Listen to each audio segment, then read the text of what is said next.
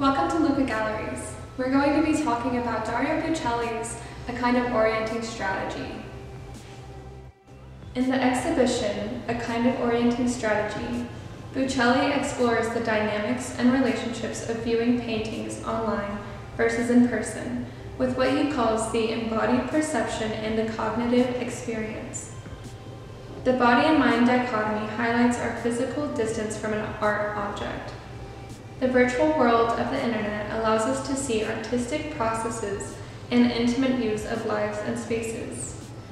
Through his work, Bucheli confronts the effects of our perceptions by viewing paintings online. With Dario Bucheli's Explorer, we're offered a gallery space that's empty. It has 7 paintings on the wall, and it's almost as if the viewer can step right in.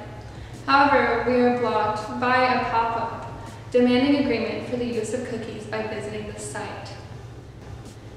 This is not an image of the gallery. It is a painting of the image of the gallery. This highlights just what Bucheli is concerned with. In his work, Open an App, we are confronted with the effects of social media applications. In this piece, we are offered a gallery space, yet we begin to understand how our experiences can be hindered by social media applications and the platforms that we use. Another important factor that Bucheli addresses are the formal elements of painting. Texture can often be misread in photographs, and even though Zoom is offered, it cannot always be comprehended through online viewing. Scale is also an important factor. When we use our devices, such as smartphones or computers, we cannot also always tell the scale of paintings. In Bucheli's piece Zoom, we are given a painting by Cory Archangel.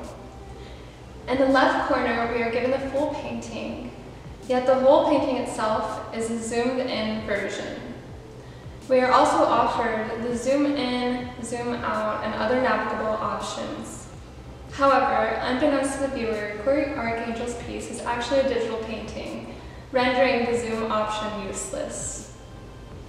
Bucheli highlights the gap between a viewer and an art object while viewing online, a gap that cannot be bridged by photography. It can only be fulfilled by being physically present in front of an art object.